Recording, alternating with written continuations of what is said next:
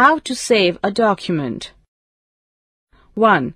Click on the File tab of MS Word 2010. 2. Select and click Save. A new window appears on the screen. 3. Type the name that you want to give your file in the File Name box. 4. Click on Save option.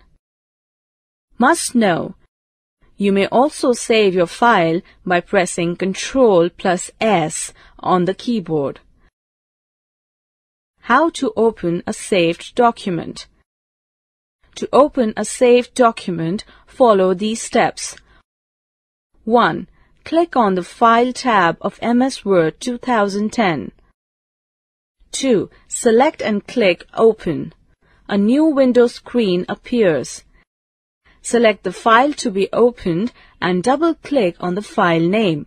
The file name appears in the File Name box. 3. Click Open.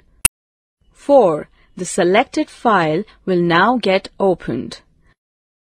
Must know: you may also open a saved file by pressing Ctrl+O.